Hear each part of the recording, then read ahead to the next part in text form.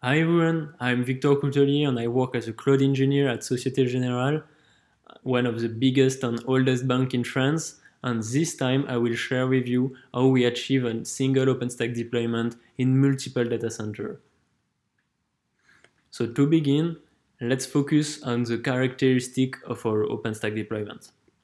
So for the distribution, we are using an open source deployment of Kolla-Ansible, and we are fully powered by Docker containers or Ansible playbook. So it is fully community edition. Then we are using the Stein version of OpenStack. So we initially installed it in Queens, then upgraded in Rockies and Stein. And I agree we are a little bit late in OpenStack version, but we soon plan to upgrade to Train on Ussuri. And in terms of access, it is very important for the rest of the presentation that we are not exposing directly the OpenStack API to the customer. We are using an API endpoint to act as a proxy custom-based for Société Générale. So it implements the authentication process of Société Générale and the logging framework.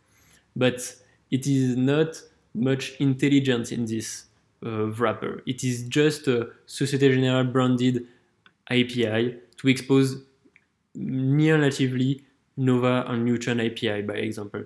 So not much intelligence, but it is important to say it exists, and it is this API endpoint which are exposed in the cloud portal of Société Générale for all the cloud services, or even it is used in our own Terraform provider or API or CLI or SDK. Then for storage, we are using Ceph for storing our image or our VM. And for volumes, we are using Pure Storage as a Cinder backend. And in terms of deployment, we currently have 5 IoT zones in 3 regions around the world, and we count around 120 compute nodes, and the biggest region hosted in Paris is about 80 compute nodes. And it is deployed as much as possible in a full CI/CD through Jenkins. So everything, every configuration, every upgrade is stored in Git, then deployed either via Jenkins or either via an administration container. And for networking, we are using provider network using OVS. So no SDN feature here except for security group filtering, but we are not using overlay network. It is only about VLAN. So the repartition of our deployment are 2 regions in France, and the one in Paris we will focus during this presentation on 2 availability zones in different data centers.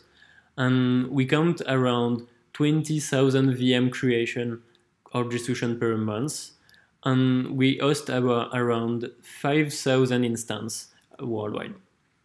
And the target of this cloud is to host cloud native applications. So we can find some big data, some web application, some grid use case, or Kubernetes cluster itself, or load balancing stuff exposed to our customers. But it's only for transformed and cloud ready application. And we contribute nearly 4,000 lines of codes directly to the community, mainly in Glance or Nova project, but in various ones like Kolla, Kolla-Ansible, Kilometer, IT. And we made another talk earlier this morning about that story. But let's focus on the Paris region and its architecture. So, as I said, we really need to expose the cloud services as a region in Paris with 2 different data centers. So why we not create 2 different OpenStack regions? Because if we made a little pros of cons, the first pros will be it is really easy. You just need to have 3 controllers on each data center with some compute nodes and you're ready to go. And in terms of configuration, it is only a new configuration in our CI/CD because everything is stored in Git. We just need to add a new directory in your Git repository for storing the new region. So it's not a problem of deployment or management. And we have also Keystone Federation features available. So we can federate our project between our OpenStack using Keystone Federation. But that's for the pros, but in terms of inconvenience, we have a lot too, and that's big. Because by example, we have no capability to replicate our image in the region in all the availability zone. And we also have no possibility to extend a security group between a region. And in our case, it will be between availability zone because customers want to consume Paris region as a single region. Like in AWS, when you deploy a web application, your security group can be used in various availability zones in order to be resilient. So it is a strong problematic for customers to have shared security group in the same region. And it will bring a lot of complexity in this API endpoint we only use as a proxy because we need to mask the fact that there is two Openstack behind the single Openstack endpoint. So it will be a lot of complexity in our Python code on top of Openstack, and we want to be as light as possible.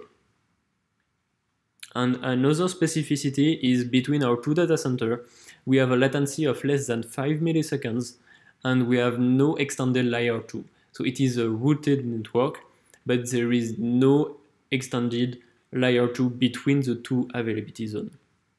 So we decided to make only one extended OpenStack region to expose it to customer as one OpenStack region. So now let's focus on this Paris region. So everything begins with a GSLB instances at the top. So it's just a DNS alias who will equally redirect traffic to the local VIP address. And why there is two local VIP address, one per availability zone?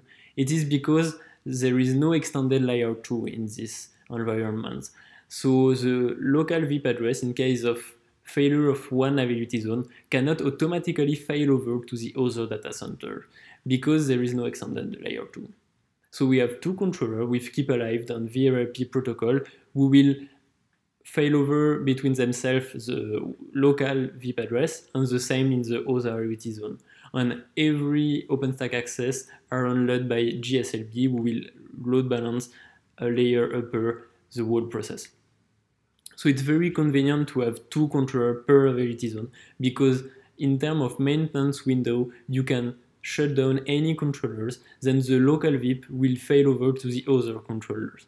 And it is very easier to rely on VRLP failover rather than the GSLB instance failover itself, because it's not a load balancer. And that is why we have two controllers. And in order to guarantee the quorum in the clusters, we have a Galera arbitrator component on the third side who assures the quorum of the Galera clusters. So in case of split brain, by example, an isolated availability zone, it will stop by itself because the Galera cluster will not be reachable anymore. So that's why we just need a Galera arbitrator, because it will not handle the SQL request, it will just here to provide the quorum to the right availability zone, the one left. So with that setup, we are able to lose totally an availability zone. And in terms of compute, we have two compute aggregates. So it's just aggregate host in Nova terminology with availability zone. And we have a local safe cluster in each data center because nobody wanted VM to run half on the data centers and half on the other data centers. So that is actually for this global architecture. But now, let's see how we can deploy that, because it requires some tweaks in the configuration files, and we see that using Kolla-Ansible, it will be very easy to unleash the Ansible power to perform that kind of deployment. So as we are using Kolla-Ansible, and Kolla-Ansible is just basic Ansible, you can use any features available in Ansible by default. So in Ansible, you have group vars notion, and you can create group vars in Kolla-Ansible in order to have different configuration for each group. So in our case, it will be one group per availability zone. So let's see how it looks like. So you have a etc Kolla directory with a group vars directory, which will be natively handled by Ansible. And we have two group vars, one for the first and one for the second availability zone. And you can see, by example, different network interfaces because the VLAN are not the same between the data centers. So you have one IZ in VLAN 200 and one another IZ in 400 network interfaces. You have also a different VIP address, so its local VIP address can be overridden.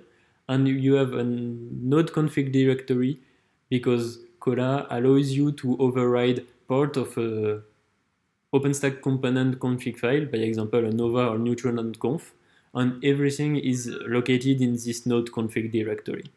So with that setup, you are able to have a different node config directory or a different nova.conf, by example, per group. So in that case, the nova.conf is different to target either the first safe cluster or the second safe cluster. And it is very useful to ensure that every compute node targets its own local safe clusters. So here, it is only about configuration file and no modification of Kolla-Ansible, just plain Ansible. So it is very easy to store it in Git and to deploy it on demand. So after we deploy that, we encounter some issue. And the first one was about Neutron. Because by default, when you create a provider network, you need to specify the network, the VLAN ID at the network level. And as I said, we don't have extended layer 2, even for customer VM in that environment.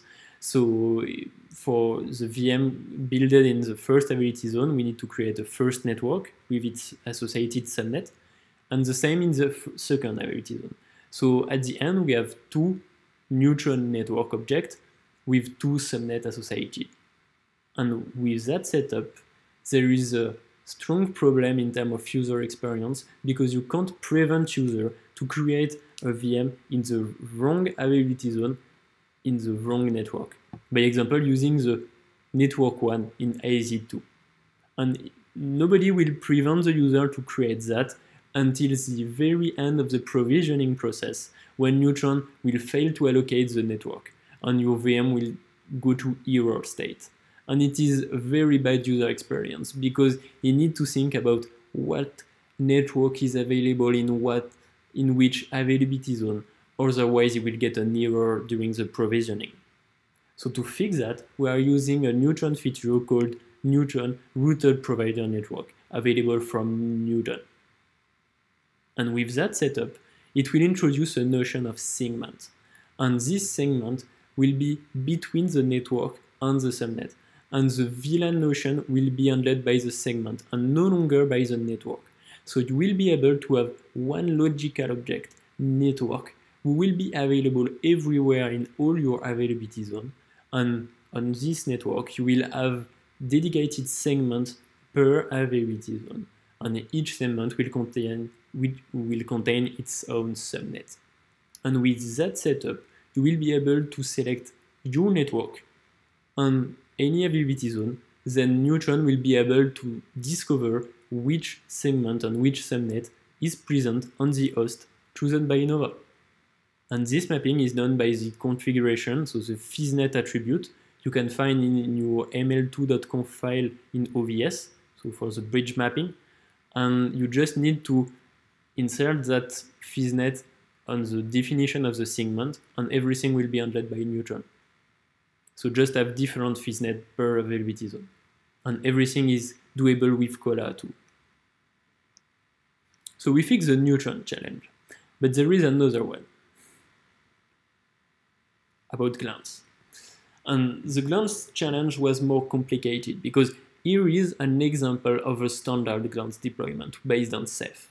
So you have your glance control plane who is configured, you can see at the right, to target your Ceph clusters. Then when you send images, it will be stored in Ceph. And when a Nova compute is configured to use these Ceph clusters too, the magic happens, this famous copy and write, and it will start instantaneously your VM. So that's a very convenient and common use case when using Ceph on OpenStack. You want this famous copy and write to spin up your VM very fast. It is working when you have only one Ceph, but as I said earlier, we have two Ceph clusters in our setup. So if we are configuring glance, we are only able to configure one store. So either the first Ceph or the second Ceph. It will work for the first IZ, by example, if we configure IZ1 in glance.